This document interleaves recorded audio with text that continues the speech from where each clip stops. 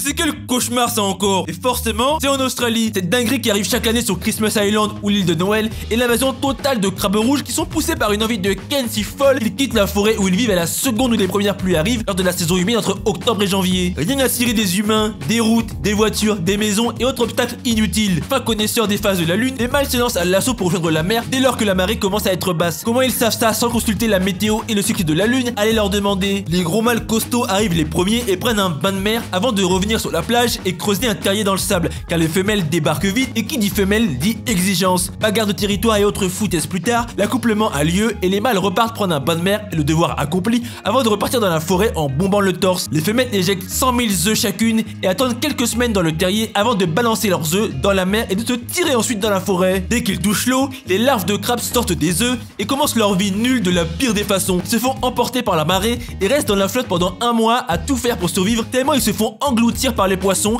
les raies mantas et les immenses requins-baleines qui viennent autour de l'île chaque année exprès pour les dévorer tellement ils sont un délice. Une fois qu'ils sont de vrais bébés crabes bien formés et qu'ils font en gros un bon 5 mm de large, ils se tirent de l'eau et marchent en direction de la forêt, ce qui leur prend 9 jours à ces minus et leurs petites pattes. Mais que ce soit clair, la plupart du temps, ils se font tellement tous balayer par les prédateurs qu'aucun ou presque ne survit et sort de l'eau. Mais une fois tous les 10 ans à peu près, il y a une génération solide qui a eu de la chatte au max et qui sort de l'eau et envahit l'île donc. Ah, les adultes mangent les petits. Comme d'hab, le cannibalisme, c'est la base. Ce requin est né il y a 500 ans. Les requins du Groenland sont des vieux croutons des mers. Ils touchent chez eux d'une insolence légendaire. Déjà, imaginez un requin qui est né dans les années 1600 et qui est toujours vivant. Révolution française en 1789, il nage. Napoléon, empereur de France en 1804, il nage. Guerre civile américaine en 1861, il nage. Première et deuxième guerre mondiale, il nage. Gilet jaune en 2018, il nage et s'en balèque royalement. Ces titans des profondeurs de 5 mètres de long pour 1 tonne fusent tranquillos dans les eaux glaciales de l'océan Atlantique Nord, de l'océan Arctique. Enfin, je diffuse, mais fusent façon escargot, car ils sont tellement lents que même les tortues leur font des appels de phare sortent de ma voix, vu qu'ils ne se déplacent qu'à la vitesse nulle de 1,2 km/h. Le pire, c'est qu'ils attendent d'avoir 150 ans avant de commencer à draguer. Imaginez 150 ans avant d'avoir votre premier rendez-vous amoureux. Mais c'est quelle folie ça. Et quand maman requin est enceinte, elle est enceinte pendant 18 ans.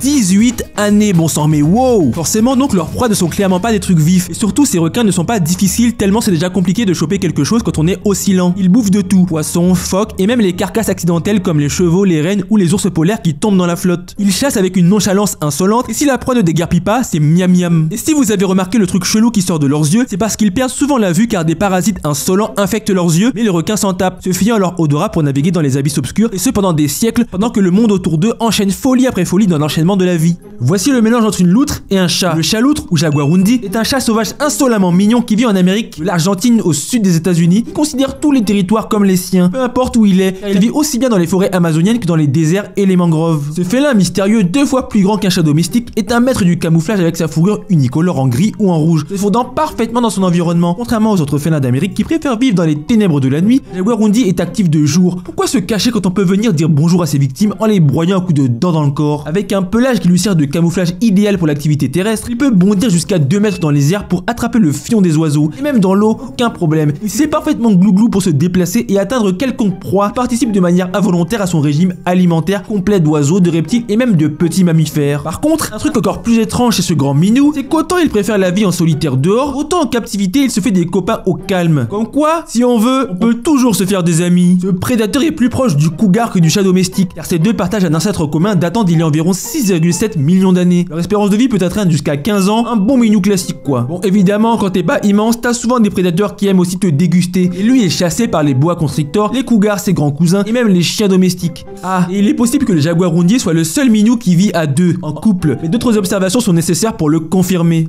Cet animal qui a toujours une tête blasée est le renard du Tibet, vit dans les hauteurs vertigineuses du plateau tibétain. Ce renard, avec son allure ratée comme dessinée par un enfant et avec son sourire en coin, semble avoir entendu la même blague 800 fois par jour, tous les jours. Tellement il a une tête à vouloir balayer quelqu'un, et vu son insolence, c'est peut-être possible. Vivant à des altitudes pouvant atteindre 5300 mètres, là où il n'y a pas beaucoup d'air et où le froid vous met des coups de poing dans la bouche, le renard du Tibet est chez lui où il adore miam miam sa proie principale, le pika à lèvres noires. Petit mammifère proche du lapin, essentiel pour l'écosystème local, agile et rapide, rapide, le renard du Tibet doit faire preuve d'une grande ruse pour capturer ces créatures, toujours prêtes à fuir tellement elles servent de goûter aux prédateurs sans pitié du coin. Parfois, il s'associe même avec l'ours brun du Tibet, dans une étonnante démonstration de coopération. Tandis que l'ours puissant creuse les terriers des pikas, le renard en bon escroc se tient prêt à bondir sur ceux qui s'échappent. Niveau bisous, les couples de renards du Tibet, unis pour la vie, élèvent ensemble leurs petits dans des tanières soigneusement aménagées. Ils partagent la responsabilité de la chasse et de la protection de leur progéniture jusqu'à ce qu'elle soit autonome.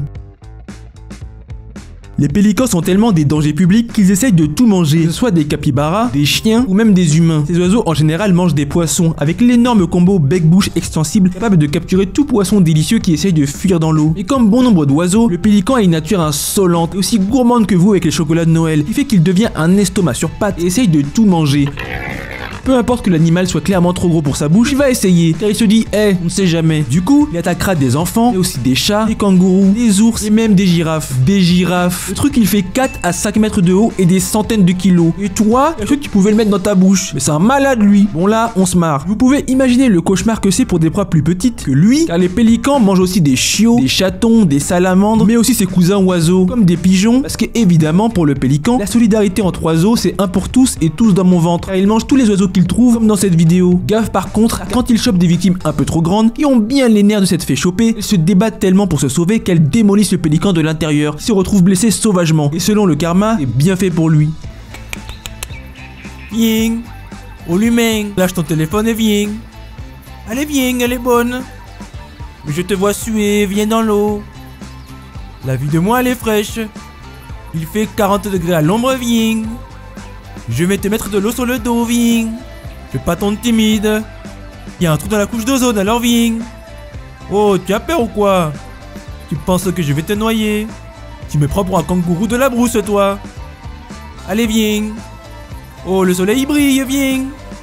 Tu attends ta maman ou quoi? Tu veux des biscuits?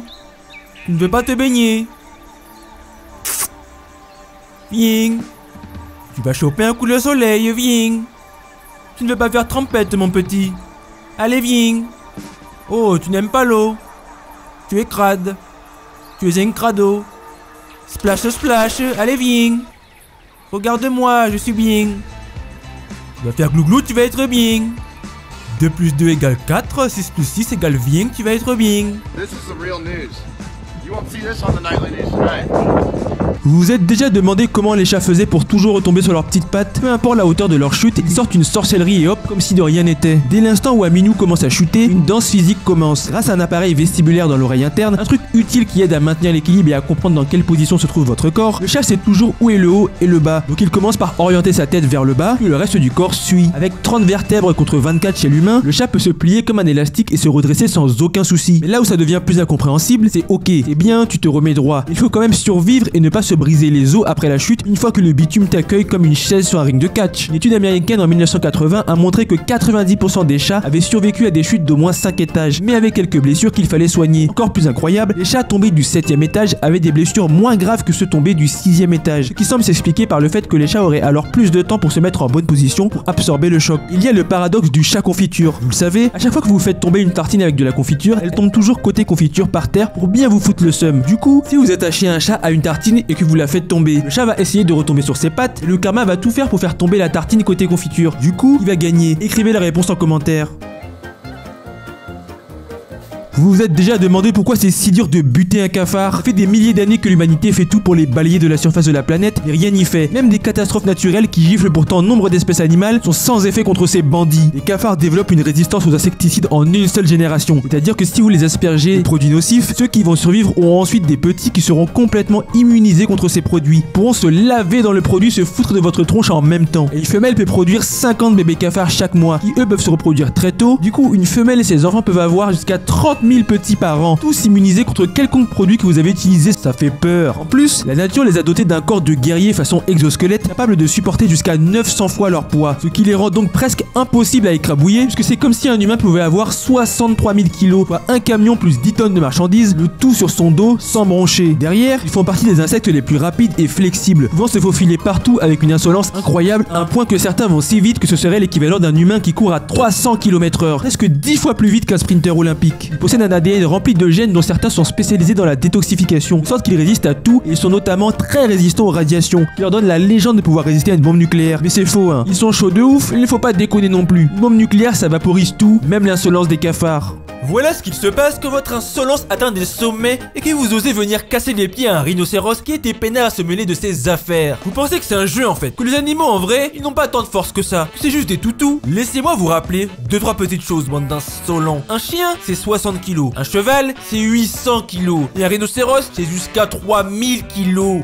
3000, ok? 3 tonnes. Dans chaque rhinocéros, vous pouvez mettre 50 Rottweilers. Vous croyez c'est une victime? Que votre voiture vous protège? C'est qu'un tas de ferraille pour lui. Et puisque ce tas de ferraille souhaite visiblement l'énerver, petite séance de punition par la violence pure s'impose. Jusqu'à ce qu'il remette à l'endroit la voiture, de sorte de dire au conducteur: mais vas-y roule, t'es à l'endroit non? Vas-y juste essaye de rouler ta grosse tête, je vais te démolir. Probablement en PLS cosmique, le conducteur et ses passagers sont doucement en train de réaliser qu'un animal sauvage, ce n'est mignon qu'à la télé. Parce que dans la vraie vie, tu passes à rien de te faire piétiner si fort que ton âme restera gravée dans le sol. Mais pourquoi vous avez poursuivi le rhino? L'appareil photo de ton téléphone il a pas de zoom. Quelques taux de plus devraient vous lessiver le cerveau et le remettre à l'endroit, bande d'inutiles. Les dragons de Komodo n'ont aucune pitié pour quelconque proie en PLS et la goberont d'une traite, mais c'est quoi ces images insolentes? Ces dangers publics qui pèsent près de 100 kg pour 3 mètres de long dominent leur écosystème en mordant le derrière de tout être qu'ils croisent, que ce soit des cerfs, des oiseaux ou des humains qui traînent dans son territoire et se battent à la déloyale complet, car le dragon de Komodo, aussi puissant soit-il, a une flemme monumentale de chasser, il préfère largement camper en embuscade avant de lâcher un coup de dent aussi violent qu'empoisonné, car bien qu'il ait été démontré que la salive des dragons de Komodo n'a pas de bactéries mortelles comme on le pensait, il y a bien un léger venin dans celui-ci qui peut aller jusqu'à nécroser les tissus de sa victime, de quoi l'affaiblir comme il se doit avant de la dévorer avec une mâchoire démoniaque faite pour déchiqueter de la victime avec des mouvements violents de la tête. Mais s'il est d'humeur, le dragon de Komodo peut sortir une pointe de vitesse à 20 km/h, donc il peut largement vous courser si vous décidez de fuir,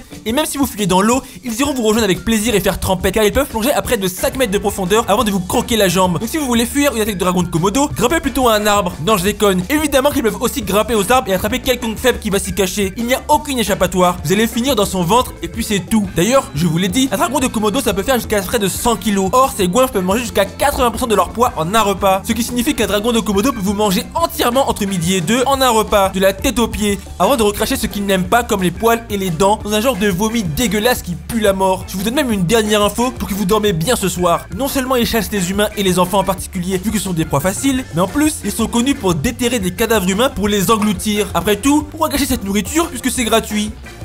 Ça c'est une marmotte qui bouffe toute la nourriture d'un fermier devant sa caméra pour bien lui foutre la rage. Genre la marmotte elle lui dit: tu vas faire quoi? Tu vas faire quoi? Tu vas faire quoi? Tu vas faire quoi? Tu vas faire quoi? T'as le seum? Purée, c'est bon, t'as le seum ou pas? Hein? T'as le seum? Dis-moi comment je me régale, je sais que t'as le seum. C'est grave bon, c'est fruité, c'est équilibré, 5 fruits et légumes par jour, tout ça, miam. Comment c'est bon, je sais que t'as le seum. Hein, bolos, va, tu crois que t'allais m'arrêter avec ta vieille caméra là, tu crois que ça va servir à quoi? Je te pisse dessus, moi, t'as cru que c'était ton petit. Ah là là, quel délice, je me régale, c'est un truc de ouf. C'est tellement bon, je crois que demain je vais ramener toute ma famille, même mes cousins éloignés que j'aime pas. Il faut qu'ils goûtent à ce buffet de 3 étoiles saupoudré de ton seum. C'est vraiment bon. Mais en fait, tu sais quoi? Je crois que je vais me marier ici. Le traiteur est hors pair, c'est gratuit. Et le mieux, c'est que si t'es pas content, c'est pareil. Je vais quand même venir te foutre la haine, pauvre chef. Va, t'as cru que t'étais qui? Je crois que tu maîtrises ici, mais tu maîtrises rien du tout avec ta grosse tête.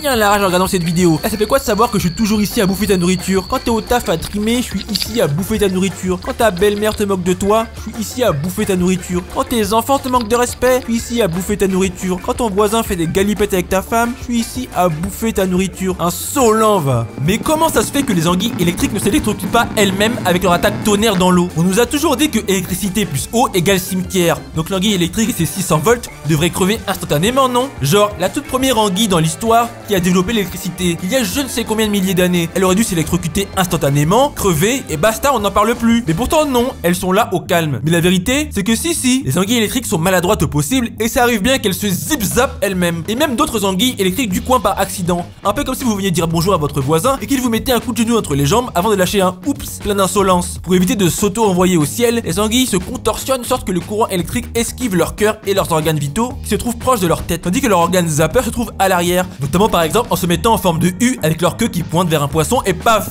poisson crevé, mais organe protégé. C'est tellement révélateur cette posture en U que lorsqu'il y a plein d'anguilles ensemble les unes sur les autres, impossible de vérifier que l'une d'elles ne se met pas en U et est donc menaçante. Donc ça finit vite en une anguille qui panique de peur de se faire électrocuter et qui donc fout elle-même un coup de taser à tout le monde et hop, aucun survivant, car elle se tue aussi, ne pouvant pas se mettre dans une position de sorte d'éviter que le courant ne zappe ses organes vu qu'elle est coincée contre d'autres anguilles. Mais quand elle sort de l'eau, c'est un problème. Si jamais elle donne un coup de jus, l'eau ne peut plus dissiper le courant puisqu'elle est entourée d'air et non plus d'eau. Donc l'électricité reste sur sa peau et elle finit par crever comme une merde. Bref, les anguilles peuvent bien s'électrocuter. Donc allez raconter ça à vos potes, qu'ils soient bouche bée de votre intelligence. Vous ne vous êtes jamais demandé pourquoi les tigres ont un pelage orange pas du tout bien camouflé dans la jungle verte, alors que pourtant ils chassent en embuscade? Non, parce qu'on est d'accord qu'il est grillé de ouf là. Comment ça se fait que ses proies ne le voient pas? Ils sont aveugles ou quoi? Mais en fait, ça c'est parce que notre insolence oublie qu'on voit avec nos yeux d'humain, pas avec les yeux de ses proies. Parce qu'autant nous, ou des petits singes, on grille l'orange au milieu de la verdure à des kilomètres, autant le sambar, l'un des plus gros cerfs du monde, lui, n'a que 2 types de récepteurs de couleurs dans ses yeux, contrairement à nous qui en avons 3. Donc en gros, il est daltonien et ne voit ni le rouge ni l'orange. Voilà ce qu'un sambar voit lorsqu'un tigre traîne dans le coin. Pour lui, l'orange n'est qu'une nuance de vert. Un monstrueux tigre du Bengale de 260 kg et 3 mètres de long est donc parfaitement indétectable par la vue. C'est pourquoi par exemple, le chital, un autre steak sur pattes pour le Bengale, s'associe à des singes comme le langur qui eux peuvent voir l'orange et sonneront l'alerte dès qu'ils voient un tigre. Par contre, le sambar, qui lui n'aime pas faire copain-copain avec des singes, ne peut compter que sur ses oreilles pour entendre le tigre. Et s'il n'y arrive pas, c'est game over, adios, le jeu de la vie est terminé pour lui. Et pour ceux qui se demandent pourquoi le tigre s'embête à être orange au lieu de simplement avoir un pelage vert, de sorte que même les singes ne puissent pas le voir, sachez que le tigre aimerait bien, mais les mammifères sont incapables de produire une pigmentation verte pour des raisons trop compliquées pour que je vous embête avec. Donc en attendant, l'orange fait l'affaire pour bouffer les fesses des sambars du coin. Les ours polaires sont noirs. J'ai bien dit noirs. Je vous explique. Toutes les images que vous avez vues d'ours polaires vous les montrent tout blancs au milieu de leur environnement tout blanc. Et ils sont même appelés ours des glaces ou ours blancs par certaines cultures. Mais la vérité est tout autre. Et tout commence dès leur naissance avec ces mignons futurs distributeurs d'homicides volontaires que sont les bébés ours polaires, qui naissent nuls, c'est-à-dire aveugles et sans dents, avec leur peau rose sous un très court pelage blanc. Enfin, c'est faux. Leur pelage n'est pas blanc, il est translucide et il n'apparaît blanc que parce qu'il reflète la lumière visible et donc nous apparaît blanc. En gros, c'est comme une paroi de verre qui réfléchit la lumière du soleil. Et ce pelage est parfait pour se camoufler dans son environnement. Ensuite, vers 3-4 mois, quand maman a trop les crocs et veut dévorer du phoque, elle et le petit sortent de leur tanière et la peau du petit passe du rose au noir. D'ailleurs, vous l'avez toujours vu cette couleur noire, car on peut l'apercevoir sur leur museau, leurs lèvres et leurs pattes d'ours. Aucun ours albinos n'a d'ailleurs été observé dans la nature, car la couleur noire de leur peau semble importante à leur survie, puisqu'ils vivent là où on se gèle de ouf dans le cercle arctique. Et la peau noire absorbe plus efficacement la chaleur provenant du soleil. Et il en faut de la chaleur pour ne pas crever dans cet environnement hostile. Ensuite, le noir de leur peau, ou mieux dit, la plus grande concentration de pigments sombres appelés mélanine, est également une formidable barrière protectrice contre les rayons UV nocifs du soleil. Surtout que les rayons qui tombent sur la glace sont réfléchis et partent dans toutes les directions. Vous êtes donc attaqué de toutes parts lorsqu'un sol est complètement blanc sous le soleil. Et ce n'est pas tout, car même l'intérieur de leur bouche et leur langue passe du rose au bleu, voire deviennent complètement noirs. Les ours polaires sont en gros des ours bruns dont le pelage est devenu translucide pour mieux se cacher sur la banquise. Mais leur peau, elle, est bien noire.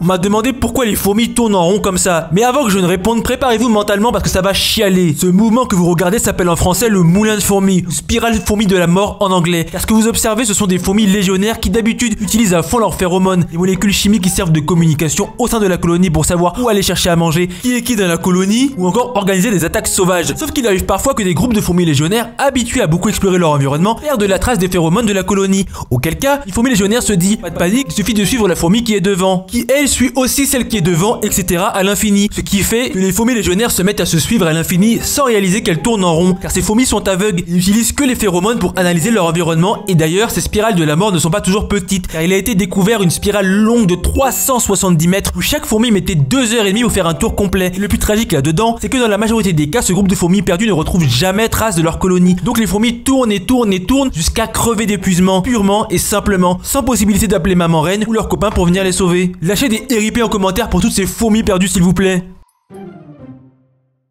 Mais pourquoi vous faites ça? Pourquoi vous faites les malins? Votre vie est nulle, vous vous ennuyez. Qu'est-ce qui se passe dans votre cerveau fatigué pour que vous décidiez de jouer avec des léopards? Vous voulez perdre votre main? Mourir peut-être? Un léopard de ce calibre, ça fait probablement 40 kilos et ça a tellement de force que ça peut soulever un jeune girafon de 150 kilos en haut d'un arbre pour le dévorer. Alors imaginez ce qu'il peut faire avec un humain de pacotille. Apparemment, ces léopards s'appellent Luna et a été adopté par des Russes qui s'en occupent depuis qu'elle est petite. On pourrait penser que la chose logique serait de la mettre dans un zoo, mais en vrai, ils l'ont transformée en star stars de leur chaîne YouTube, ils se font pas mal de fric ces escrocs. J'imagine que c'est légal là-bas d'avoir un carnivore extrêmement dangereux chez soi. Après tout, au Texas, c'est légal d'avoir un tigre de plusieurs centaines de kilos qui pourrait vous transformer en compote avec sucre ajouté en même pas 10 secondes. Alors à côté, un léopard n'est pas bien méchant, je suppose. Toujours au Texas, votre insolence peut également légalement avoir un orang-outan ou un kangourou chez vous d'ailleurs, si jamais ça vous intéresse. Dans quel monde de fou on vit? Et qui va chez ces gens? Perso, t'as un tigre, tu peux avoir un combo, piscine chauffée, salle d'arcade, grand jardin avec vue, tout ça. Je m'en tape, je viens pas.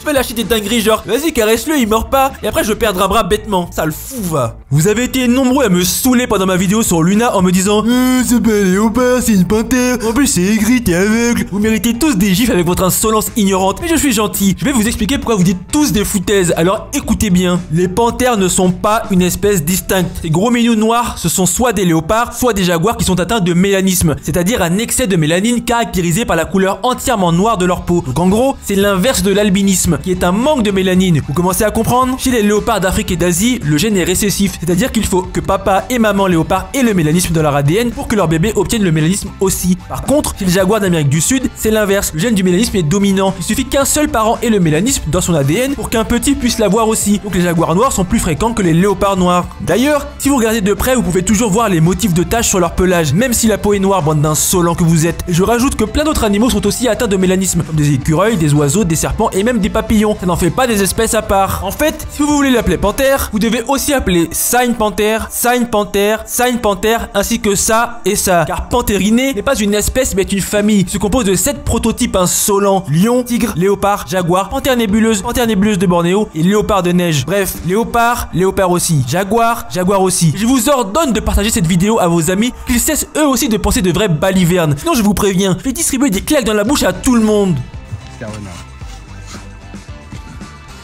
Les ours n'hibernent pas, c'est faux et je vais vous expliquer. On m'a envoyé cette vidéo pour que je parle de l'insolence de réveiller un ours bien costaud qui pourrait se venger des humains insolents. C'est le moment parfait pour que je vous explique que les ours n'hibernent pas, car pour hiberner, il faut se trouver en PLS léthargique ultime, c'est-à-dire cerveau en compote qui ne se réveille qu'en cas de danger immédiat, température glaciale du corps qui peut descendre jusqu'à quasiment 0 degré. Il faut un paquet de graisse pour survivre à cette température et derrière toute l'activité métabolique est en chaos technique, car elle chute de près de 98% avec réduction de la consommation d'oxygène, du rythme respiratoire avec même parfois des périodes d'apnée, réduction du rythme cardiaque et un flux sanguin concentré sur les organes vitaux. Et d'ailleurs, les animaux qui hibernent ne peuvent pas se réveiller avant la fin de l'hibernation. Et c'est tout l'inverse pour l'ours. Il n'hiberne pas. L'ours hiverne. Il se met dans un sommeil profond mais se réveille plusieurs fois par hiver pour sortir aller casser la croûte et revenir faire dodo, car son cerveau n'est pas en PLS léthargique mais au contraire reste actif. Ça lui permet aussi d'aller pisser d'ailleurs. Quant à sa température corporelle, elle baisse un poil mais pas de fou. Comme ça, s'il y a un danger, l'ours peut se lever, sortir un coup de patte qui supprime la vie de l'intrus et repartir pioncer au calme. Sachez que les femelles ours peuvent parfaitement donner naissance à leurs petits au milieu de leur hibernation, ce qui serait impossible s'ils hibernaient. Bref, cet ours du début, vu qu'il hiverne le d'hiberner, il aurait été parfaitement capable de se lever et d'arracher les jambes de tous ces insolents qui l'ont dérangé. Donc ils ont bien fait de s'enfuir comme des victimes. Ce que vous regardez est un cerf atteint de la maladie débilitante chronique, MDC. C'est une maladie neurologique grave et 100% mortelle qui démolit les neurones des cervidés type cerf, wapiti et élan causés par des prions, des protéines qui peuvent anormalement se replier et qui alors se propagent et finissent par s'accumuler dans le cerveau, où les plient les protéines saines du cerveau, ce qui forme des trous dans le cerveau, et là c'est game over pour le cerf, qui devient en gros un zombie. Sauf qu'à la place de devenir cannibale, il devient tout simplement un légume vivant en étant en permanence désorienté, le forçant à tourner en rond sans fin avec notamment la disparition de tout sens de la peur qui les fait s'approcher de prédateurs plutôt que de s'en éloigner. Cette maladie horrible et incurable finit par envoyer le cerf au ciel dans les 6 à 12 mois après les premiers symptômes. Sauf que la maladie a largement le temps de se propager aux autres cerfs du coin via les fluides corporels style salive, urine et excréments, quand les cerfs se lèchent, mangent ensemble ou boivent ensemble. Surtout que le cerf paraît tout à fait normal sans symptômes pendant 1 à 2 ans avant ensuite d'être déconnecté de la réalité vers une PLS mortelle. Et entre temps, il a contaminé tout le monde dans la zone. En fait, c'est tellement un bordel que l'environnement infecté peut rester dangereux pendant des années. Donc un cerf peut passer là où un autre malade est passé 2 ans avant et hop, choper les prions malades et devenir malade à son tour. Tout ça à cause d'une protéine insolente qui s'est pliée différemment de d'habitude. Pour satisfaire votre curiosité, sachez que cette maladie, d'abord identifiée aux États-Unis, a été découverte en Europe et que la transmission à l'humain, bien que sans preuve, fait trembler les scientifiques car in vitro, cette expérience ont prouvé que les prions de la MDC peuvent transformer le prion humain en une forme anormale, mal repliée. On ne mange d'habitude pas de cerf, mais si cette maladie finissait par muter et infecter les animaux d'élevage et devenir un remake de la vache folle, qui elle aussi est une maladie à prions, serait une balayette mondiale et hautement mortelle qui enverrait potentiellement des centaines voire des milliers d'humains au cimetière, l'image de la maladie de Creutzfeldt-Jakob chez l'humain qui se cache dans votre corps pendant des années voire des décennies, puis des symptômes comme la démence apparaissent et vous envoient aux portes du paradis sans aucun espoir pour vous sauver le derrière. Pas un pingouin, pas un pingouin, toujours pas un pingouin et oui, c'est un pingouin. Tous ces animaux nuls sont des manchots. Et je dis nuls parce que le pingouin torda, aussi appelé petit pingouin, est le seul pingouin qui existe. Et oui, il vole, contrairement à ces losers qui ne peuvent que rester au sol avec leurs ailes obsolètes. Avant, il y avait aussi le grand pingouin, mais il s'est fait gifler hors du monde des vivants à la fin du 19e siècle par l'insolence humaine, forcément. BG du ciel, le petit pingouin et ses 48 cm pour 750 grammes, c'est voler et nager. Ses ailes faisant office de meilleures nageoires que celles des manchots de pacotille, tellement leur design est incroyable. Ça lui permet de descendre encore plus en profondeur pour déguster des poissons délicieux qui n'ont aucune chance de survivre quand ce fou perce l'eau pour leur dévorer le crâne. Si vous voulez les observer, rendez-vous en Bretagne pour descendre bonne blonde avec eux, mais pas de trop près. Les couples de petits pingouins en France diminuent à vue d'œil et sont en grave danger d'extinction. Mais pas ailleurs en Europe ou aux États-Unis, leurs populations vont très bien. Preuve que la binouse en Bretagne, ça peut faire des dégâts. Bref, je vous laisse sur ce bébé petit pingouin qui m'a demandé de vous transmettre un message. Tous les manchots sont des bolosses et le premier qui dit le contraire, dès que je suis un adulte, je le plie en deux.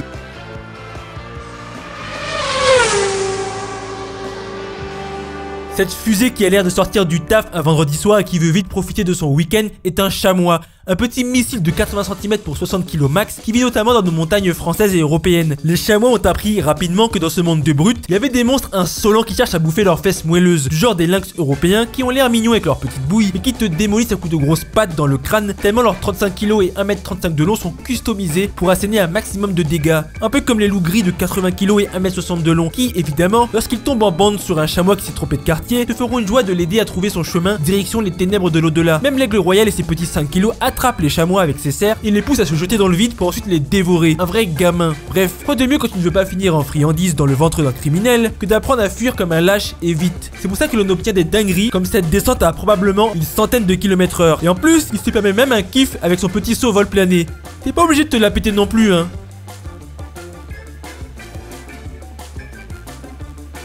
Voilà votre rappel quotidien que dans la nature, la pitié c'est pour les chèvres.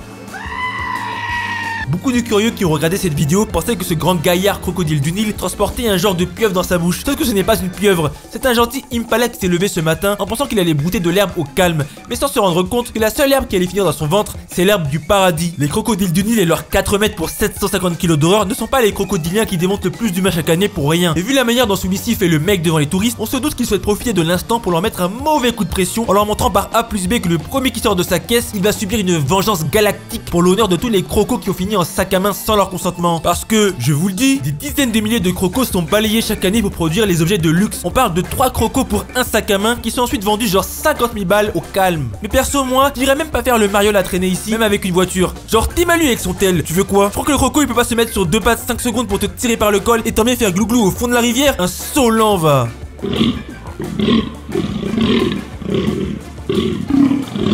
Perso, je ne sais pas pour vous, mais si moi j'attends ça en pleine nuit dans la forêt, je me chie dessus. Ce n'est pas un fake, c'est juste un daim européen mâle qui fait 1 mètre de haut, 1m60 de long et 90 kg de rage. Il y a les crocs et qui appelle une femelle pour venir faire des mioches. Pas étonnant que dans le passé, les gens imaginaient qu'il y avait des monstres dans les forêts. Vous vous imaginez? Vos parents vous demandent d'aller couper du bois une fois le soleil couché pour aller chauffer la maison et vous entendez ça en direction des ténèbres.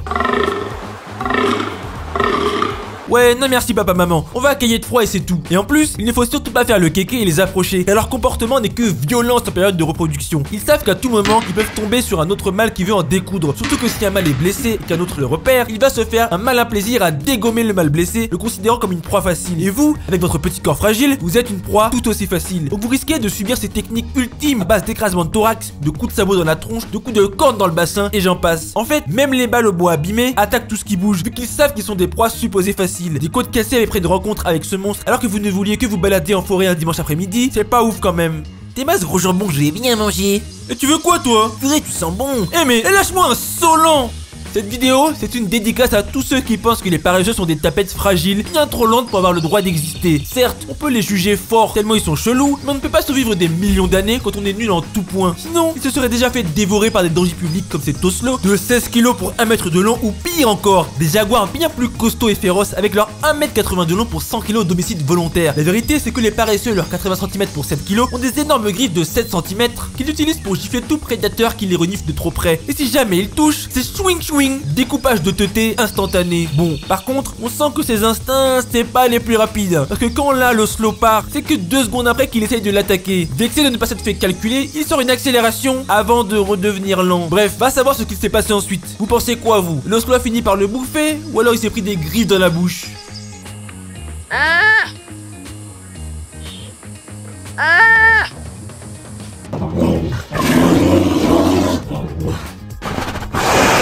Quand je pense qu'il y a des insolents parmi vous qui pensent sérieusement qu'en 1 contre 1 avec un ours, ils pourraient démonter l'ours. Mais vous êtes tous des tarés ou bien? Vous ne vous rendez pas compte que vous vous feriez broyer comme si vous n'étiez qu'une boîte de conserve rouillée? L'ours noir est petit dans la famille des ours, c'est 100 kg en moyenne et 1m40 de long. Et pourtant, ça ne n'empêche pas d'avoir une rage et une force capable de détruire cette écorce facilement. Alors imaginez votre corps frêle, surtout que certains qui ne pesaient que 54 petits kilos ont été observés retournant des rochers de 150 kg avec une seule patte. Vous ne pouvez même pas vous enfuir s'il décide de vous atomiser, car sa cavale à 48 km/h, c'est danger public. 2 fois plus vite que vous au max de votre effort. Et dire que cet ours cherche à manger des insectes, ça semble beaucoup de violence pour juste sucer le derrière d'un scarabée, mais bon, clairement, ça doit valoir le coup. Et c'est bourré de protéines. Il y a 400 000 ours noirs au Canada. Respect les gens qui vont en randonnée dans les forêts canadiennes et qui dorment dans des tentes, hein. Parce que moi, déjà je flippe dans les forêts françaises la nuit, alors chez vous, je me pisserai dessus H24.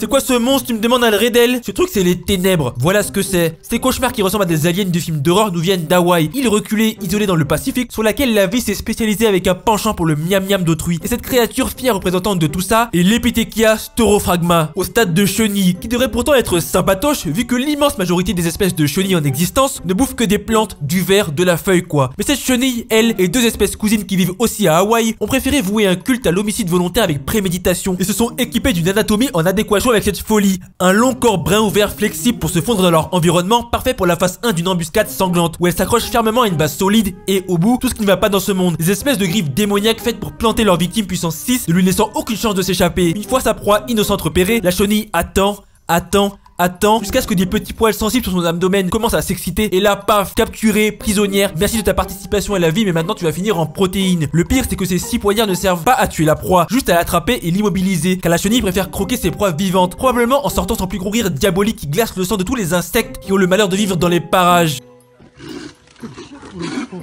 Vous ne l'aviez pas vu ce monstre de tigre, hein? Heureusement que le gars avait un éléphant pour le protéger, parce qu'il avait clairement la dalle, tellement il hésite à sauter et attraper l'humain par le tibia et le traîner dans les hautes herbes. Purée, imagine tu te balades tranquillement, tu ne sais même pas à 5 mètres il y a un tigre, bon sang. Non mais heureusement que notre cerveau est un minimum musclé, parce que quand tu vois ce genre de démon dans l'eau qui n'attend qu'une chose, c'est que tu viennes boire de l'eau au calme avant de t'attraper le crâne et te forcer à faire glouglou, ça fait peur. Parce que ça revient à ce qui va se passer avec ce gnou qui va partir explorer les fonds de cette rivière contre son gré. Et ce délire, c'est à toutes les sauces. Genre, imaginez-vous avec un ami tranquillement à vous balader dans la montagne. Regardez-moi ce cauchemar cette fois. Vous pensez que c'est un caillou sous l'eau? Ben marchez dessus et crevez comme des chèvres. Vous allez voir si ce n'est qu'un caillou. C'est un poisson-pierre, un des animaux les plus venimeux du monde, qui est la plus grande des blagues. Non seulement il peut venir extrêmement proche de la plage, mais en plus, il peut survivre hors de l'eau 24 heures, le temps que la marée remonte. Comme ça, vous vous baladez sur la plage et paf, votre gentille maman. Le camouflage, c'est parfois cool, mais d'autres fois, ça fait flipper, c'est un délire. Vous avez vu que des orques font couler des bateaux en Europe depuis 2020 avec un premier groupe d'orques au large de l'Espagne et du Portugal qui commençait à donner des coups de boule et à couler des bateaux sans pitié comme si le bateau était une menace. Les attaques se sont multipliées à foison avec maintenant plus de 500 incidents reportés, commis par différents groupes d'orques qui ont dû entendre que leurs cousins s'amusaient à casser du navire et se sont pris au jeu. Heureusement, aucune victime humaine n'a été signalée. Et apparemment, les orques, une fois le bateau démoli, se tirent sans vouloir s'attaquer aux humains. Certains pensent que les orques jouent, d'autres que c'est une vengeance peut-être après qu'un orque ait été percuté par un bateau, tandis que d'autres encore pensent que ces orques se font juste chier au max. Parmi les incidents rapportés, un grand nombre implique une orque femelle nommée White Gladys. Cette orque ainsi que des jeunes membres du groupe ont été fréquemment observés en train d'attaquer ou de mordre les gouvernails de bateaux. Et quand on sait qu'un orque c'est 6 à 8 mètres pour 4000 kg, on comprend vite que le truc veut faire de gros dégâts. Dans 20% des cas, les navires ne peuvent plus repartir. Il y a même eu plusieurs bateaux qui ont tout simplement coulé sous les assauts des orques. D'ailleurs, ne s'en prennent qu'aux voiliers et aux catamarans. C'est tellement un bordel que des GPS sont utilisés pour traquer le mouvement de ces orques, prévenir quiconque est dans leur zone de fuir ou de prier. Et apparemment, il est conseillé entre 2 prières de lâcher la barre si les orques arrivent, car cela leur ferait perdre l'intérêt du truc. Bref, si vous allez monter sur un bateau qui coûte la peau du fion au large de l'Espagne jusqu'en Écosse où ils ont aussi causé des dégâts, méfiez-vous et regardez bien dans l'eau qu'il n'y a pas White Gladys. Il pourrait se faire un malin plaisir de zigouiller votre chèque de caution sur la location du voilier. Mais bien sûr, les plus proches cousins biologiques vivants des hippopotames ne sont pas des animaux terrestres, mais en fait les baleines, et notamment les orques et les dauphins. Car hippopotames et baleines partagent un ancêtre commun récent, c'est-à-dire que cet ancêtre s'est séparé en deux catégories, ceux qui tabassent des animaux sans défense dans les océans et ceux qui tabassent des animaux sans défense sur la terre ferme. Ces gros tas d'hippopotames de 1800 kg ne peuvent pas sauter, mais en fait je les attaque gratuitement, car ce n'est pas directement à cause de leur masse, mais du fait que leurs vertèbres soient fusionnées. Ils ne peuvent donc pas plier leur dos comme les chats et les chiens. Ils ont une vue éclatée mais un excellent odorat, de quoi renifler votre cuir chevelu d'insolent et vous démolir ensuite, mais plutôt de nuit, car les hippopotames sont principalement nocturnes et broutent de la prairie tranquillou sous les étoiles, alors que la journée c'est plutôt ronflé dans les rivières sous un soleil écrasant. Les mioches hippopotames sont tout aussi insolents que les adultes, et pas seulement parce qu'ils mâchent les écailles des crocodiles adultes, mais parce que malgré le fait que le lait de leur maman soit important, certains préfèrent bouffer de la végétation et refusent de boire le lait de mamounette, par pure insolence. Mais bon, il arrive souvent que les mâles envoient les petits au cimetière juste pour le fun, donc on va dire que le karma c'est se faire respecter. Ils sont également capables de courir à près de 30 km/h. Mais avant que certains me disent que des humains peuvent aller plus vite, déjà la plupart des humains ne peuvent pas, ils se feront croquer le thorax. Et en plus, faites pas les mecs genre vous allez détaler au calme, vous allez tomber comme des chèvres et vous faire piétiner, point à la ligne. Ah, et il transpire un liquide rouge qui fait penser à du sang et donc à la haine. Mais c'est en fait un composé antibactérien qui agit comme écran solaire et hydrate la peau. Parce qu'autant l'insolence de l'hippopotame est gigantesque, autant le soleil qui te cogne fort le front, lui est un insolent de catégorie galactique. Je viens de trouver une patte d'antilope. Ça veut dire qu'il y a des prédateurs. Insolente! Partout il y a proie, il y a prédateur. Donc bien sûr que dans le désert de Dubaï il y a de l'insolence criminelle. On va voir qui sont les coupables potentiels. Déjà la patte que tu as trouvée est probablement celle de la gazelle de sable arabe, qui vit dans les déserts arabes et syriens en très petit comité, car leur population totale est genre de 3000, donc minuscule. Par contre, on en compte plus de 100 000 en captivité, qui eux, contrairement à leurs cousines, dont tu as trouvé la patte, n'ont pas à se méfier des 3 grands distributeurs d'homicides avec d'abord les hyènes rayées, qui vivent tout autant en Afrique que dans les déserts d'Arabie, et qui se fondent parfaitement dans la zone avec leur pelage beige, gris clair et blanc. Et forcément, avec leur 1m30 de longueur et 70 kg, elles lâchent des balayettes mortelles à coups de croc à tout simplement tout ce qui bouge, comme des charognes, des carcasses, des petits mammifères ou encore ta gazelle. Et un autre coupable possible qui adore démolir des gazelles est le léopard d'Arabie, dont il ne reste que quelques centaines et qui est un des plus petits de la famille des léopards, avec ses 30 kg et qui n'en est pas moins un danger public, car outre le fait qu'il dévore les gazelles, il s'attaque aussi aux tares d'Arabie, aux damans, aux lièvres, aux oiseaux, aux lézards, bref. Comme la hyène, si tu respires dans son territoire, tu te fais envoyer au ciel et plus vite que ça. Mais il existe encore un coupable potentiel, le loup d'Arabie, extrêmement rare avec ses 18 kg, qui en font un des plus petits loups, et qui lui aussi donc fume la tronche des gazelles, mais aussi du buctin de Nubie, de l'onagre de Persée, ainsi que des plus petits genre des rongeurs, mais aussi des chats. Bref, je ne sais pas qui des trois a dévoré ta gazelle, mais bon, celui qui l'a fait est en danger d'extinction, et en plus ta gazelle, elle a un derrière appétissant selon ces 3 assassins. C'est donc, selon eux, une gifle mortelle méritée.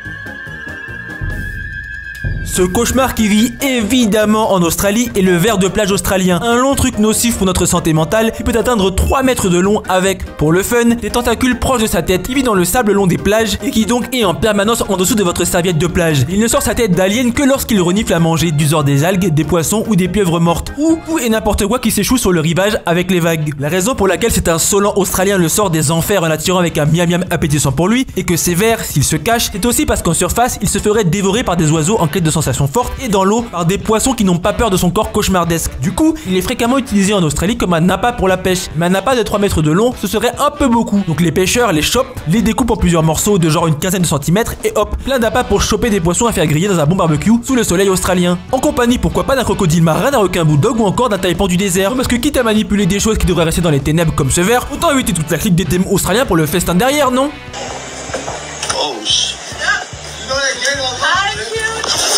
Ah, vous pensez que les ours font des blagues? Bien sûr qu'ils peuvent grimper. Juste essayez de vous cacher dans des arbres et regardez l'air dépressif. Comment il va grimper en 5 secondes? Vous tirez le slip vers le sol. Là où il en terminera avec la foutaise qui est votre existence tout entière. Écoutez-moi bien quand je vous dis que les ours peuvent aller partout où votre corps de primate faiblard peut aller. Mais large plus vite. Vous voulez courir? Ils vous rattrapent et vous arrachent le nez. Vous voulez grimper? Ils vous rattrapent et vous transforment en compote. Vous voulez nager? Ils vous rattrapent, vous ramènent sur la terre ferme et vous plient la colonne vertébrale en 6. De sorte qu'après le bruit du craquement de vos vertèbres, le prochain son qui va bercer vos oreilles sera le bruit de la harpe des anges du paradis. Ils vont accueillir votre insolence dans les cieux. On pourrait se dire, les ours noirs sont moins balèzes et lourds, et même des ours bruns gigantesques, ça grimpe easy. Comme ici, où un ours brun n'hésite pas à grimper pour apprendre la vie à un ours noir à coup de parpaing dans la tronche. Et quand je dis parpaing, souvenez-vous qu'accroché à celui-ci, vous avez des machettes de griffes, toutes capables d'offrir un divorce à l'amiable entre votre tête et le reste de votre corps. Purée, même un mur de neige, il le grimpe au calme. Et encore une fois, qui se balade dans les forêts américaines et canadiennes sans aucune peur au point de filmer un ours à moins de 2 mètres, comme si c'était une marmotte? Vous avez des brocolis dans le cerveau, c'est pas possible. La sélection naturelle, elle se perd.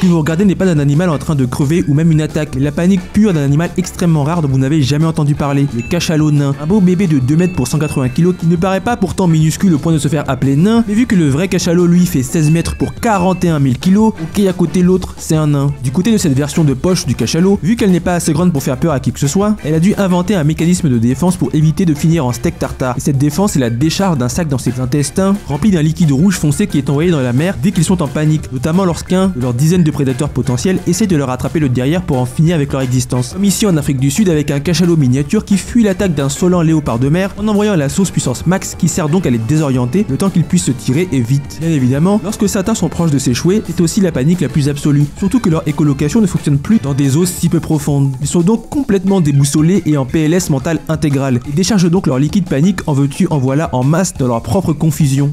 Cet oiseau utilise le feu pour chasser et engloutir des victimes pris dans la panique. Le marabout d'Afrique est un grand oiseau charognard d'1,50 m de haut qui a le crâne rouge vif et sans poils pour éviter que du sang et des restes soient coincés dans sa chevelure lorsqu'il fout sa tête dans des corps d'animaux déjà au paradis pour festoyer de leurs entrailles. Une de ses techniques de chasse les plus folles est qu'il a compris avec le temps que qui dit feu dit panique. Et qui dit panique dit repas gratuit sans se fatiguer. Du coup il est capable d'utiliser le feu en suivant les incendies de brousse et en profitant de l'opportunité pour dévorer tous les animaux qui essayent de fuir pour ne pas se faire carboniser, mais qui du coup finissent dans le ventre de cet escroc au QI élevé. Cet oiseau se nourrit principalement de charognes et de restes, mais en vrai, il bouffe tout ce qu'il peut avaler. Des oiseaux style pigeons, des bébés pélicans vivants et même des flamants roses sans la moindre pitié. Mais aussi des reptiles comme des jeunes crocodiles et autres serpents, histoire d'avoir un régime bien varié et équilibré. D'ailleurs, bien qu'il soit connu pour manger des trucs dégueux en décomposition, il a quand même ses manières de princesse et parfois lave sa nourriture dans de l'eau pour enlever la terre. Parce que décomposition ok, mais pas sali avec de la terre quand même. Et ça en devient même insolent car les marabouts sont devenus dans certains endroits dépendants des déchets humains avec des centaines qui traînent autour des décharges africaines et qui mangent même des chaussures et des bouts de métal quand d'autres vont carrément mendier de la nourriture directement auprès des humains. Sauf que si l'humain ne leur donne rien, les marabouts s'énervent et commencent à attaquer l'humain pour le punir d'être un crevard.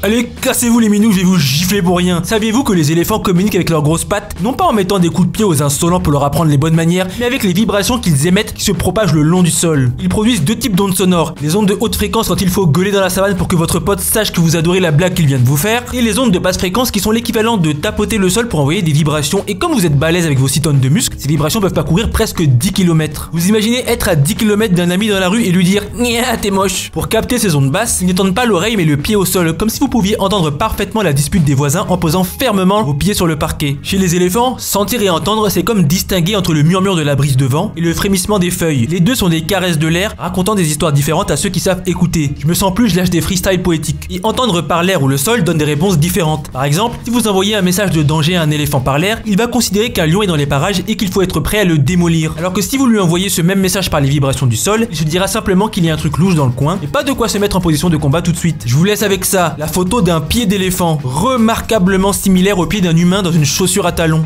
Râle derrière du manque de respect qu'on porte aux vers de terre depuis qu'on est petit et qu'on dit beurre quand on les voit traîner leur corps sur le béton après une forte pluie. Donc je vais rétablir des vérités fracassantes. Les vers de terre sont l'équipe ultime du recyclage de la nature car ils se gavent de tous les déchets qui existent. Plantes mortes, feuilles et animaux qui ont déjà rejoint leurs ancêtres insolents au paradis. Ils ne sont pas difficiles comme vous à détester les brocolis ou la coriandre. Ils bouffent tout simplement l'équivalent de leur masse chaque jour. Comme si vous mangiez entre 50 et 100 kg d'haricots verts saucisses tous les jours. Et ce qu'ils mangent c'est moins important que ce qu'ils sortent de leur long corps par leur trou de fesses. Car leur grosse commission appelée turricule, c'est de l'or. Pas un lingot inutile qui ne vaut rien, mais du vrai or. De l'or pour le sol. Il l'enrichit de toutes sortes de nutriments délicieux. Ces guerriers frétillants de la nature luttent contre les balayettes du changement climatique en se régalant des microbes du sol, ce qui aide à réduire la libération insolente de carbone dans l'environnement. Donc le prochain écolo qui vous dit qu'il n'aime pas les vers de terre, je vous donne l'autorisation de lui cracher dessus. Ils sont également hautement importants. Avec leur habitude de creuser le sol, ils apportent de l'aération, ce qui facilite l'arrivée de l'eau de pluie et des nutriments dans les profondeurs, aidant les plantes à pousser et évitant l'érosion causée par un appauvrissement du sol en matière organique. Bref, vive les vers de terre.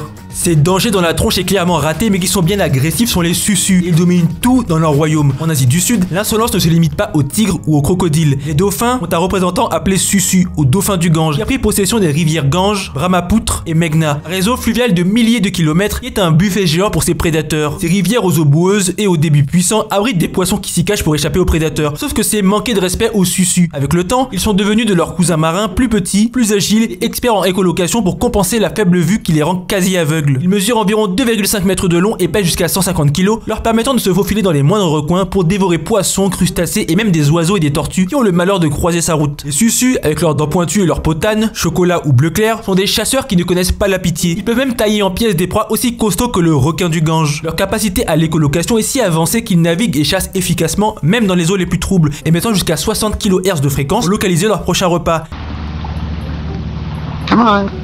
Vous ne saviez sûrement pas que les corbeaux savent parler, mais c'est le cas. À Skip, ils peuvent même apprendre plus de mots que les perroquets, ces insolents. Je dis insolents, car au début, ce corbeau va faire plaisir à sa maîtresse tranquille et lui faire avoir 35 millions de vues sur YouTube, easy. Ça se demandait pourquoi j'ai pas un corbeau, au lieu de faire des recherches, mais bref. Mischief, can you say hello? Hello.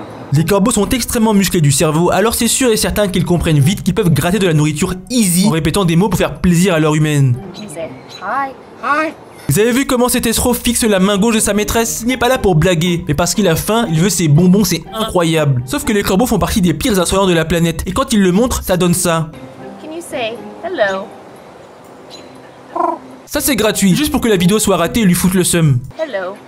Bon allez, on se reprend, fais pas le gamin. Hi. Ok, maintenant finis en beauté sans sortir de carotte s'il te plaît. Hello. Hi. Hi. Hello. Hi. Hi. Mais quelle insolence! Je me suis fait balayer dans ma vidéo sur les raies car je n'ai pas parlé des raies mantas. Alors, les raies mantas passent leur temps à manger, vomir et yesh, car ce sont des animaux qui ne peuvent pas s'arrêter de nager pour que l'eau puisse passer dans leurs branchies et leur apporter de l'oxygène. Et comme elles sont immenses avec certaines pouvant faire jusqu'à 7 mètres de large, c'est-à-dire presque un putain de bus de 8 mètres, elles doivent manger en permanence. Et comme elles n'ont pas que ça à faire, elles chient en même temps. Mais comme elles bouffent H24, souvent les raies se coincent dans leurs branchies. Du coup, elles lâchent un genre de vomi pour tout nettoyer. Et hop, on continue le cycle qui leur permet d'ingurgiter près de 150 kg de plancton par semaine. Ça fait un paquet de ces créatures minuscules. Ensuite, les raies mantas peuvent voler, et ce n'est pas une blague. Réalisez bien qu'une raie manta peut peser 1350 kg. Alors imaginez la puissance qu'il faut sortir pour s'extirper de l'eau et voler au calme. Bref, personne ne sait pourquoi elles font ça, car clairement elles ne vont pas assez haut pour choper le fion d'un oiseau. Certains pensent que c'est pour la séduction, d'autres que ça sert de stratégie pour se nourrir, ou encore pour se débarrasser de parasites insolents accrochés au corps de la raie. Un corps qui commence par être un burrito complètement replié sur lui-même à l'intérieur de maman, vu qu'évidemment ils n'ont pas la place pour s'étendre tellement ils sont massifs. Et en parlant de mioche, sachez qu'une raie manta peut facilement avaler un bébé humain vu leur énorme bouche éternellement insatisfaite. Mais heureusement, elles sont intelligentes et vraiment pacifiques, donc elles ne vous feront jamais aucun mal. Et ne lui en faites pas non plus, car interdiction de les toucher vu qu'elles ont une fine barrière protectrice le long de leur peau extrêmement fragile qui se brise au moindre toucher, y compris un toucher humain plein d'insolence. Regardez-moi ce BG. L'iguane marin des Galapagos est un iguane qui a décidé qu'être bloqué sur la terre ferme était pour les losers, que les vrais gens, ils se tirent faire trempette dans l'eau de mer. Et je suis bien d'accord. Quel intérêt de vivre sur une île comme les Galapagos si on ne peut pas profiter d'un bon bain pour se détendre? Il plonge dans la mer pour déguster des délicieuses algues qui constituent presque l'intégralité de son régime. Les mâles, musclés et audacieux, plongent pour trouver cette nourriture, tandis que les femelles et les plus petits mâles, plus prudents, se contentent de grignoter dans la zone intertidale pendant la marée basse. Ces iguanes vivent en colonie sur les rivages rocheux. Ils aiment se toucher la nouille au soleil après avoir bravé les eaux froides. Les premiers visiteurs des Galapagos les ont trouvés laids et répugnants. James Colnett, un capitaine de la Royal Navy, a même déclaré en 1798 qu'ils étaient tellement hideux que personne à bord n'avait voulu les manger. Charles Darwin, lors de sa visite en 1835, les a décrits comme des démons de l'obscurité, ce qui, avouons-le, est un peu cool comme surnom. C'est quand même une belle bande d'insolents tout ça. Peut-être que pour un iguane marin, eux aussi étaient moches. Les iguanes, eux, on les a pas entendus se moquer. Leur coloration varie selon la saison. Les mâles deviennent plus brillants lors de la période de reproduction, comme d'hab pour attirer les plus belles femelles. Non, je déconne, pour attirer n'importe quelle femelle. Ils sont chiens de ouf. Pour la reproduction d'ailleurs, les mâles ouvrent grand la bouche et hoche la tête, l'air de dire à l'autre, tête d'anguille en face, d'aller se faire cuire un œuf qui ne veut pas en prendre une. Et si jamais il ne comprend pas, c'est coup de tête direct jusqu'à ce que l'insolent aille pleurer plus loin.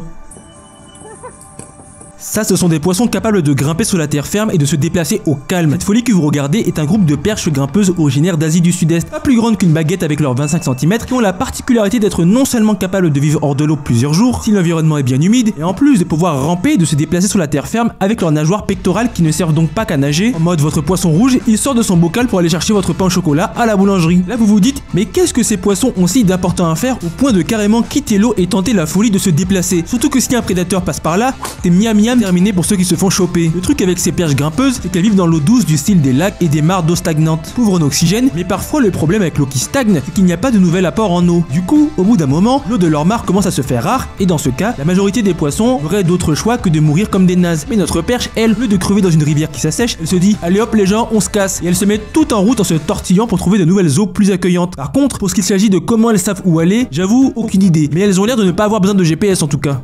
Les corbeaux et les corneilles sont des saloperies pures. Là par exemple, il y en a un qui a envie de manger les graines des dindes, mais il n'a pas envie de se faire picorer le crâne. Du coup, il se dit attends, si j'arrive à les engrainer pour qu'ils se bagarrent, je pourrais manger tranquille. Du coup, hop, il picore les fesses de la première dinde et se tire vite en cachette. Pendant que la dinde se dit mais quel est l'insolent qui m'a picoré? Puis se retourne, mais voit qu'un coupable et s'en va lui dégommer la tronche. Pendant que notre ami insolent peut bouffer sa nourriture tranquille en rigolant de sa bêtise. Mais ce n'est pas tout. Dans cette vidéo, le chat se hurle dessus. Et là, notre escroc à plumes se dit qu'il a envie de les engrainer bien fort qu'il se pète la bouche. Du coup, regardez comment il n'arrête pas de picorer le chat noir pour le provoquer. L'air de lui dire oh, j'aurais pas aimé. Le chat orange, il a dit ta mère, elle s'est même pas chassée. Oh. Provocation qui continue et continue jusqu'à ce que le chat noir pète un câble et saute pour aller refaire le portrait au chat orange. Et le pire, c'est que l'engraineur se rapproche et suit l'action avec plaisir. Certainement en continuant de lâcher des ouah et la du tape comme une victime. Oh, la honte. Mais quelle pure insolence. N'oublions pas qu'il a été rapporté par des fermiers que parfois des corbeaux imitaient le bruit que les poules connaissaient comme signal pour aller manger. Les corbeaux faisaient le bruit, les poules couraient pour venir manger, mais vu qu'il n'y avait rien, elles repartaient. Et hop, les corbeaux recommençaient en se foutant bien de leur tronche. Vous saviez que les serpents pouvaient voler? Et maintenant, pour vos plus grands cauchemars, vous le savez, les serpents volants, ou Chrysopelea, sont un cauchemar aérien issu de l'Asie du Sud-Est, de la Chine méridionale, de l'Inde et du Sri Lanka. Ces reptiles glissants en avaient marre que des proies comme des oiseaux ne cessent de s'enfuir sur des arbres le plus loin et se moquent d'eux en les narguant. Ils ont donc décidé normal de se jeter des arbres et foncer directement sur leurs victimes. Imaginez, vous marchez paisiblement et soudain un serpent vole vers vous, dirigé comme un missile guidé par sa propre volonté, et vous croque le cou pour vous injecter son venin. Ces serpents utilisent des écailles spéciales sur leur ventre pour grimper aux arbres, puis, à la manière insolente d'acrobates, se balancent du bout des branches. Leur corps se transformant en une sorte d'aile concave leur permet de planer jusqu'à 100 mètres. Pas 5 ou 10 mètres, 100 mètres bordel. Ils ne volent pas vraiment bien sûr, ils tombent avec la rage de manger, et avec une précision qui défie toute logique. Moyennement venimeux, le serpent volant n'est pas une grande menace pour l'humain, mais ses proies ne peuvent pas en dire autant. Ils se délectent de lézards, de rongeurs, de grenouilles, d'oiseaux et même de chauves-souris qui ne peuvent pas dormir tranquilles car en permanence sous la menace d'avoir un fou qui leur tombe dessus pour les dévorer. Leur habileté à planer intrigue tellement les scientifiques et même le département de la défense des États-Unis qu'ils se sont mis à imaginer que cette capacité soit appliquée à la robotique. Des robots serpentins glissant dans les airs genre, merci la dystopie.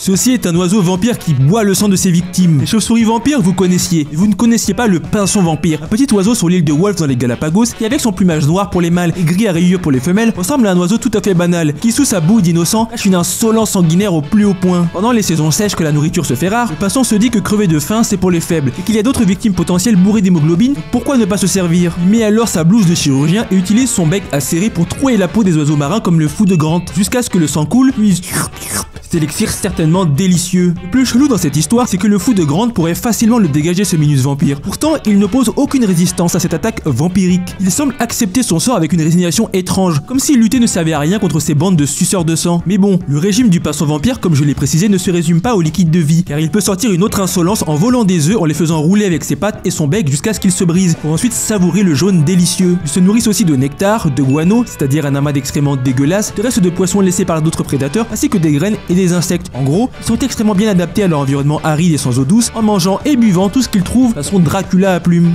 Ce champignon transforme les fourmis en zombies. L'Ophiocordyceps est un genre de champignon digne d'un scénario de film d'horreur qui vit dans les jungles notamment d'Asie. Imaginez-vous en train de marcher tranquillement et soudain, un organisme invisible insolent prend le contrôle de votre corps. C'est exactement le cauchemar que vivent certaines fourmis lorsqu'elles entrent en contact avec les spores d'Ophiocordyceps. Ces spores libèrent des substances chimiques qui prennent le contrôle du système nerveux de la fourmi, la transformant en une marionnette au service du champignon. Les fourmis infectées deviennent erratiques, se convulsant comme si elles étaient ivres, tout cela orchestré par leur nouveau maître. Le champignon les conduit ensuite méthodiquement à l'endroit idéal pour sa croissance. La face nord d'une plante, sous une feuille, à exactement 25 cm du sol, dans un environnement avec une humidité de 94 à 95% et une température de 20 à 30 degrés. Puis, dans un acte final et terrifiant, la fourmi s'accroche à la veine de la feuille dans une étreinte mortelle. Tout cela est synchronisé avec une précision de ouf, généralement à midi, 2 à 3 jours après l'infection. Ensuite, le champignon éclate littéralement hors de la tête de la fourmi, atteignant sa maturité et protégeant ses parties les plus vulnérables à l'intérieur du corps de l'insecte. Il libère alors de nouvelles spores, prêtes à créer une nouvelle infection sans pitié. Les scientifiques ont découvert 160 types différents de ce champignon, chacun sécrétant une combinaison unique de produits chimiques pour contrôler ces zombies. Des marques de morsures mortelles trouvées sur des feuilles fossilisées indiquent que ce phénomène terrifiant se produit depuis plus de 48 millions d'années. Il n'y a pas que les fourmis qui sont menacées, d'autres types de champignons s'attaquent à des mythes, des sauterelles et même des phasmes. Purée, j'espère qu'ils ne trouveront jamais le code génétique pour s'attaquer aux humains, sinon je vous préviens, je me casse sur la lune.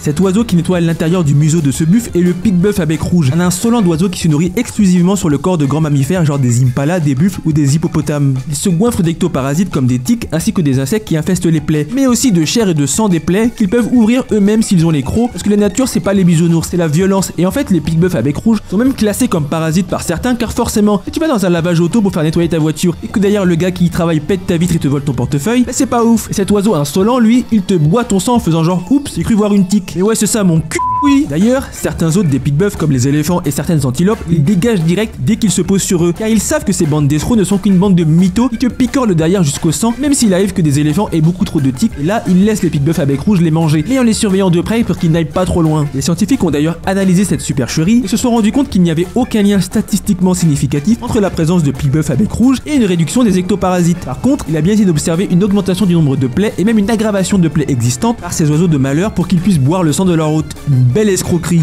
Voici 7 animaux qui plaident après consommation de produits illicites. Les rennes, vous les pensez au calme, mais eux aussi sont des filous, car en Europe de l'Est, ils recherchent comme des addicts le champignon Amanita muscaria, à la fois hallucinogène et toxique. Ils les envoient dans l'espace. Et pour ça, ils ont déjà été observés se battre entre eux pour avoir accès à ce champignon. Les moutons canadiens Bighorn vivent dans les rocheuses canadiennes et vont jusqu'à chercher activement un lichen narcotique rarissime qui vit dans des terrains dangereux jonchés de falaises. Les moutons, ils n'en ont rien à fichtre et bravent ces terrains en risquant leur vie pour ce lichen. Sauf que derrière, ils tombent malades et sont en PLS mental. Du coup, la descente est 1000 fois plus dangereuse. Quelle insolence! Bien sûr, ce n'est pas un singe qui va échapper à cette liste, car les lémuriens attrapent et mâchent des mille pattes qui libèrent des sécrétions toxiques comme mécanisme de défense avec notamment du cyanure. Et vous pouvez toujours compter sur l'insolence d'un singe ou d'un primate. Du coup, le lémurien, lui, il kiffe ces substances nocives. Ils le font entrer dans un état semblable à la transe. Ils sont complètement intoxiqués et bavent en permanence. Les wallabies sont des kangourous qui n'ont pas bu assez de soupe tellement ils sont des munus, vivent en Tasmanie et se nourrissent dans des champs de pavots à opium qui conduit ces insolents à un comportement désorienté. Genre, ils sautent en cercle. Et comme des champs entiers de pavots à opium sont plantés à des fins pharmaceutiques, les wallabies les cherchent activement histoire de planer comme pas possible. Les sangliers sauvages africains ont été observés au Gabon et dans le nord du Congo en train de déterrer et de manger les racines de la plante Tabernante iboga, un narcotique connu dont la consommation entraîne des sangliers complètement tarés et paniqués qui deviennent des bulldozers énervés sur pattes qui cassent la bouche de tout être qui croise leur chemin. Comportement identique aux dauphins qui mettent des coups de tête aux poissons globes pour qu'ils sécrètent un poison faisant planer ces escrocs marins.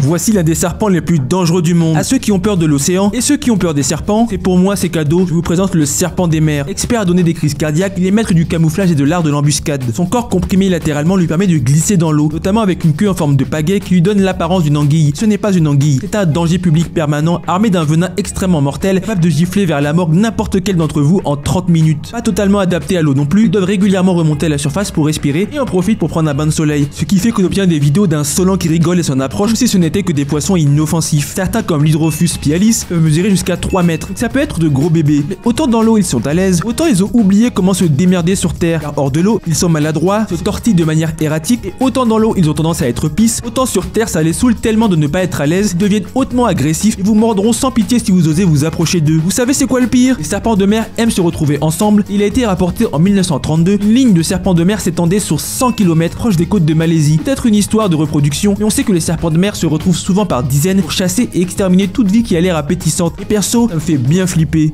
Ce monstre que vous ne connaissez pas est la fausse orque. Même si elle n'est pas une orque, est tout aussi impitoyable car elle bouffe des dauphins matin, midi et soir. Prenez un moment pour imaginer cette créature qui fait partie de la famille des dauphins. Avec ses 44 dents à serrer, prête non seulement à déchiqueter des calamars et des poissons, mais aussi, dans des moments pleins d'insolence, à démonter ses cousins dauphins sans la moindre pitié. D'une longueur pouvant atteindre 6 mètres, ces géants sont presque aussi grands que des orques et que ses victimes n'essayent pas de se cacher. Car les fausses orques peuvent plonger et aller les chercher à plus de 927 mètres de profondeur, filant dans les eaux sombres à des vitesses vertigineuses pour aller déguster leur proie. Et quoi de mieux que de s'éclater avec ses amis à longueur de journée? La fausse orque est très sociable, formant des potes de jusqu'à 50 individus. Il arrive que ces communautés acceptent d'autres espèces comme des grands dauphins, certainement à condition qu'ils passent un test d'insolence bien sûr, on va pas se mentir. Dans des actes de bravoure incroyables, les fausses orques répondent aux appels de détresse de leur père, protègent d'autres espèces contre des prédateurs et ont été vus offrant de la nourriture aux humains, car après avoir chassé du poisson, certains sont venus les apporter à des humains qui regardaient le spectacle. Comme quoi il y a un certain respect entre insolents au niveau prédateur suprême. En fait, ils sont tellement sociables qu'ils sont considérés comme d'excellents choix pour les aquariums du monde entier car facile à dresser. Par contre, je vous l'ai dit, parfois ils tabassent des dauphins. C'est vraiment qui tout double de savoir s'ils vont être amis ou si la fausse orque va le goumer. Du coup, ça freine certains aquariums à en avoir et c'est tant mieux. Laissez ces belles bêtes dans l'océan, bande de chèvres.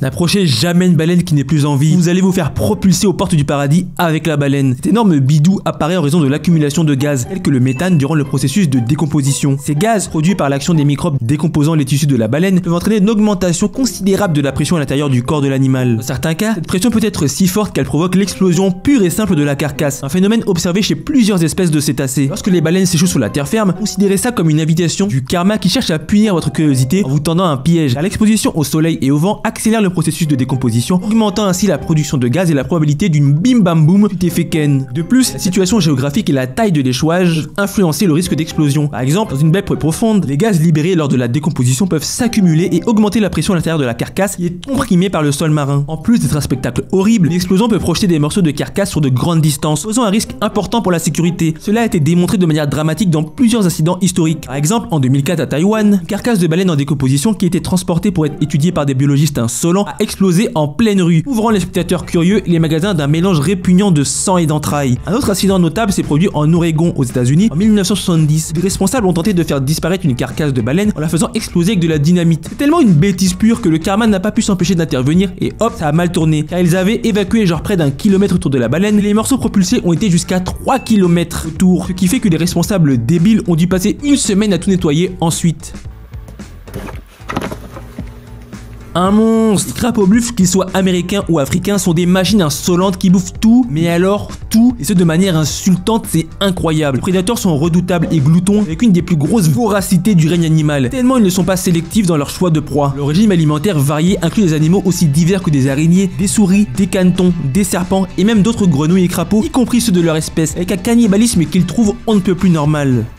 Ce comportement de prédation fait du crapaud buffle une espèce particulièrement invasive et dangereuse dans les écosystèmes où il a été introduit. Sa capacité à s'adapter et à consommer une grande variété de proies lui permet de prospérer dans des environnements nouveaux et variés, souvent au détriment des espèces locales qui se font dégager ou tout simplement engloutir. Cette espèce peut même s'attaquer à des proies potentiellement dangereuses, peu importe venin ou pas venin, va te faire avaler tout cru. Le mécanisme d'alimentation du crapaud buffle est tout aussi fascinant que sa diversité de proies. Sa langue rapide et collante ne laisse aucune chance à ses proies si elles sont à portée de tir. Son attaque est si rapide qu'elle surpasse souvent la capacité des proies à voir la frappe et à l'éviter, d'autant plus quand les insolents les enferment dans des boîtes avec un crapaudzilla. Même les têtards de crapaud buffle sont un problème, car bien que principalement herbivores, ils peuvent consommer des algues, des matériaux végétaux aquatiques et des invertébrés en nombre. Ils sont également connus pour manger les têtards d'autres espèces de grenouilles, contribuant ainsi à une gifle envers les animaux locaux dont la population se fait plier en deux par ces démons.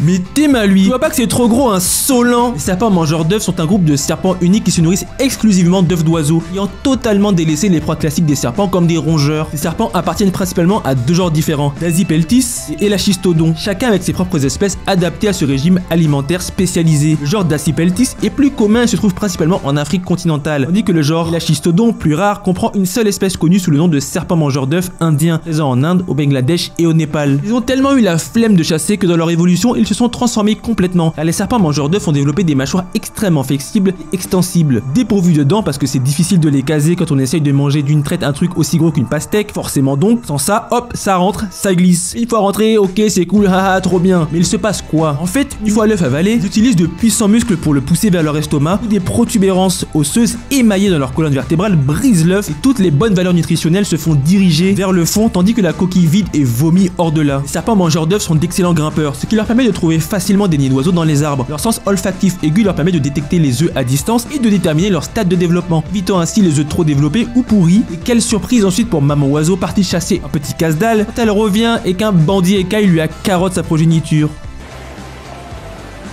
Dans les océans et les territoires humides en général vivent ces némères, des vers à l'apparence chelou d'une longueur parfois monstrueuse. Ils sont bien évidemment des prédateurs, sinon ce n'est pas drôle. Leur arme principale, un proboscis étrangement extensible, est un cauchemar pour toute proie qui croise leur chemin. Sa longue trompe dévaginable collante ou venimeuse, le proboscis, peut se replier dans une gaine frontale. Il peut se lancer brusquement pour capturer la proie avec une précision terrifiante, paralysant ou tuant instantanément grâce à un venin toxique. Vers, mollusques et crustacés. Ces vers sont comme des assassins silencieux de l'océan, frappant de manière inattendue et impitoyable. Certains des plus grands de ces vers mer, comme le Linnaeus ou Gissimus, peuvent atteindre des longueurs de malade, avec le plus grand jamais observé mesurant 53 mètres, plus grand que la baleine bleue. Ces géants rampants se dissimulent dans l'obscurité, prêts à dérouler leur piège mortel à tout moment. Juste pour vous, voilà un qui va miam une araignée un peu trop curieuse. Ces démons sont silencieux, quasi invisibles, se déplaçant lentement en glissant dans les environnements marins à la recherche d'insolence à punir. Et limite s'ils ne sont pas les disciples du karma. Et je dois le dire, plus j'en apprends sur des champignons qui transforment les fourmis en zombies, et maintenant ces vers bien chelous qui sortent des attaques d'aliens, plus je me dis, mais le jour où il y en a un qui évolue et décide de nous exterminer, c'est finito pour l'humanité.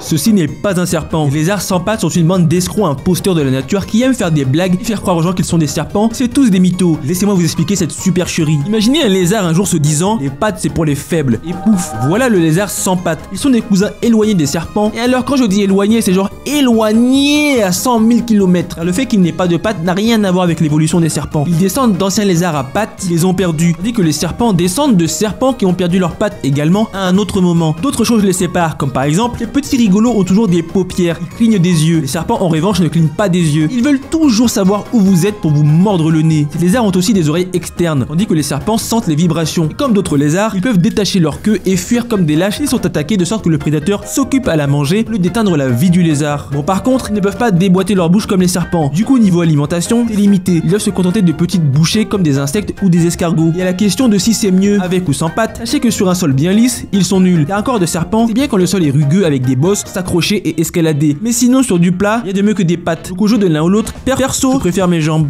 Vous ne verrez jamais de grands requins blancs en aquarium et voici pourquoi. Les grands requins blancs sont des chasseurs de haute mer, nécessitant d'énormes étendues d'eau pour nager librement. Ces créatures parcourent des centaines de kilomètres en quelques jours à la recherche de victimes à engloutir. Un aquarium, même gigantesque, pourrait jamais simuler l'immensité de l'océan. Mais là, on pourrait dire que les dauphins, par exemple, vivent dans les mêmes conditions dans la nature et sont pourtant dans des aquariums. Et c'est là que la comparaison s'arrête. Les grands requins blancs en captivité montrent des signes de dépression et d'agitation aussitôt qu'ils sont enfermés entre quatre vitres. Ils se cognent contre les parois de leur bassin, se blessant souvent gravement. Ces comportements sont des signes de détresse psychologique qui veulent dire « Libérez-moi bande de primates insolents ou je vous mâchouille tous le crâne ». Ils sont tellement des chasseurs qu'en captivité, ils refusent de se nourrir. Ils n'ont rien à faire des humains qui leur apportent des poissons morts et sans intérêt. Et si vous voulez des proies vivantes, le coût déjà exorbitant de l'expérience vous mettra à genoux. Parce qu'entre ça et les frais médicaux à rallonge, vu que leur système immunitaire se détériore à vitesse grand V, lorsqu'ils sont enfermés et en stress permanent, à moins de vendre le ticket d'entrée à 1000 balles, vous n'allez pas aller bien loin. Vous n'allez peut-être même jamais commencer. Car rien que la capture et le transport d'un grand requin blanc, c'est compliqué, vu qu'ils sont très sensibles au stress et au changement d'environnement, et qui rend leur déplacement d'un lieu à un autre particulièrement risqué. Bien sûr, il y a eu des tentatives de riches abrutis qui s'en tapent de tout, mais fort heureusement, il n'y a eu que des échecs, et c'est tant mieux comme ça.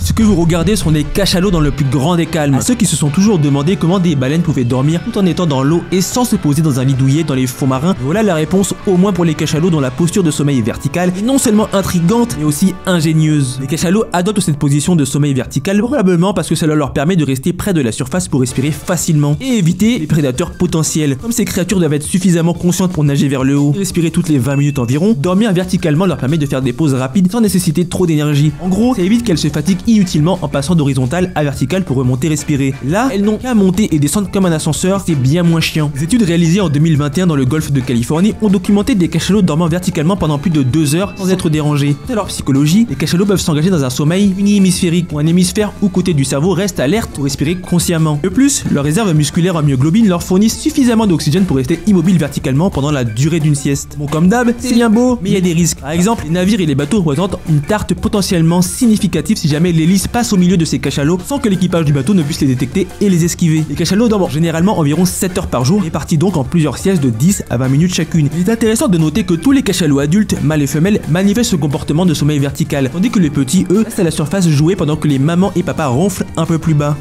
Voici un animal qui a l'insolence de bouffer les capybaras sans la moindre pitié. Le prédateur est le chien des buissons, un canidé insaisissable qui hante les recoins mystérieux des forêts tropicales d'Amérique centrale et du Sud. Petit mais redoutable, mesurant moins d'1 mètre de long pour 8 kg, le chien des buissons ressemble à une grosse fouine qui a envie d'homicide, avec ses pattes courtes et son pelage épais. D'ailleurs, ses pattes sont partiellement palmées. Il peut nager et aller chercher quiconque essaye de fuir dans la flotte sans aucun problème. Ces mignons petits assassins préfèrent vivre en meute et démolissent en groupe autant des agoutis, des petits rongeurs, que des rongeurs musclés comme les capybaras capybaras qui font pourtant entre 50 et 90 kilos. Mais pour ça, rien de tel que la famille, avec les adultes qui vont maintenir la proie pendant que les petits la déchiquetent sans pitié. Bref, au-delà de leur réputation de chasseurs, les chiens des buissons ont même une vie sociale complexe. Ils vivent en groupes familiaux, où un couple dominant est le seul qui peut se reproduire, pendant que les autres s'occupent des petits et aident à diverses tâches. Tellement rare est forcément dans ce monde de brutes, tellement menacé. La destruction de son habitat par la déforestation et la fragmentation des forêts tropicales giflent son territoire de chasse, mettant en péril son existence. Les efforts de conservation sont nombreux pour sauver ces belles bêtes, et ils n'aiment pas être populaires ni sur les réseaux sociaux, ni sur les réseaux des scientifiques. Du coup, les aider à ne pas faire envoyer au cimetière par extinction est très compliqué. Mais les dernières nouvelles sont positives, donc c'est déjà ça.